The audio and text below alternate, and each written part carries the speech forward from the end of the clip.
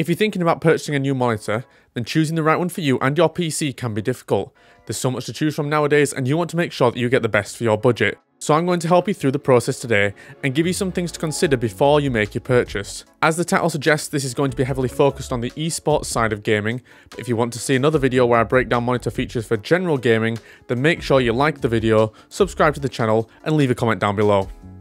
There are three key areas that I'm going to focus on today: FPS, which links to your refresh rate, picture quality or resolution, and response time. At the end of the video, there'll be a brief section on some other aspects to consider when buying a monitor, but for this video, I think these three are the most important. Let's begin with FPS and the refresh rate of your monitor. Now, when I say FPS, I'm not talking about first-person shooters, but instead about frames per second. This is how many frames, or still images, are shown on your screen each second.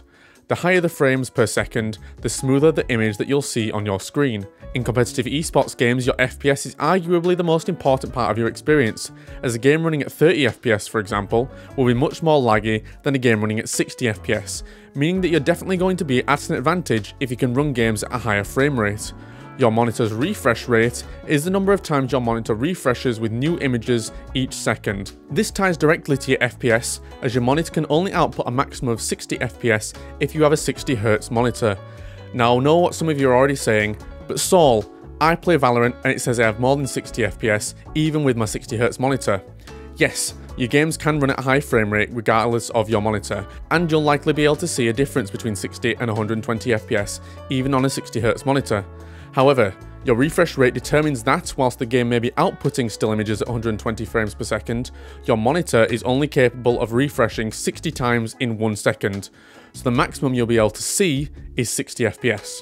If you want to see more than that and have your games look smoother, then you want to look at monitors with 144Hz or even 240Hz refresh rates. I personally made the switch from 60Hz to 144Hz last year, and the difference is incredible for fast-paced games. Whilst there's nothing wrong with 60Hz, as it's certainly the cheaper option, I'd strongly consider making the leap to a higher refresh rate. Not only will the game look smoother, you're also at an advantage over those with lower refresh rates, as you'll be able to see those extra frames of someone peeking around a corner, and you can potentially react faster than you would otherwise. Resolution refers to the number of horizontal and vertical pixels on a screen. The more pixels you have, the better the image quality will be. For gaming, you'll be looking at three different resolutions: 920 by 1080, also known as 1080p or Full HD, 2560 by 1440, better known as 1440p or QHD, and finally 3840 by 2160, which you'll know as 4K. Now let's begin by saying for esports titles, 4K is overkill and not currently worth the investment. 4K monitors are still very expensive, and so is the hardware you'd need in your PC to run games in 4K at a reasonable frame rate.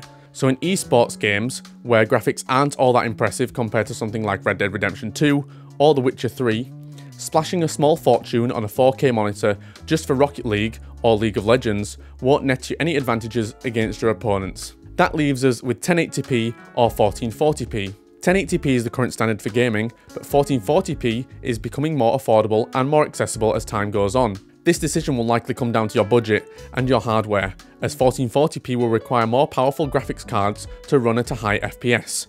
Either option is a good choice at the end of the day, but make sure to take the monitor's refresh rate into account too. On to the next point: response time. Response time is a measure of how quickly a pixel can change what it's displaying, usually from one colour to another, measured in milliseconds. Not to be confused with input lag, response time dictates how much ghosting you'll experience in a game, which are those trails that follow fast-moving images, creating a ghost-like effect. For gaming, you're going to want to aim for a monitor with 1 to 5 ms response time, as the lower the response time, the better the overall clarity and quality you'll have. This is especially important in fast-paced games, where being able to clearly see the enemy's body as you run around a corner can make all the difference. To finish off, I'll quickly run through some other things to keep in mind. Make sure that the monitor you buy has ports that also match your graphics card. Also, make sure that if you're using a monitor with higher than 60Hz, you use a display port over HDMI, or you use a HDMI 2.0 cable. Speaking of refresh rates, make sure you manually change your monitor's refresh rate in your computer's settings. This is not done automatically, and I can't tell you how many people have told me that they didn't know this before. Your monitor will either use a TN, VA, or IPS panel. Each of these have their advantages and disadvantages, so I'd recommend you do your research about each of them. A A quick summary would be that TN is the least expensive, VA has the most vibrant colours, and IPS has the best image quality. It's also possible that your monitor will have either G-Sync or FreeSync built in. Again, I'd recommend doing your own research, but its job is to prevent screen tearing by synchronizing your refresh rate with your graphics card. G-Sync is only compatible with Nvidia cards, whereas FreeSync is compatible with AMD cards. Some FreeSync monitors do have G-Sync compatibility, however. Some monitors also have HDR, which stands for High Dynamic Range. This is a color technology that allows your monitor to display a broader spectrum of colors and contrasts, meaning lighter lights and darker darks. This doesn't tend to be that important for esports games, as very few of them support HDR. We hope you enjoyed this video, and if you did, please make sure to hit the like, share and subscribe buttons. If you want more content like this, visit our website britishesports.org, and you can find links to all of our social media channels in the description down below.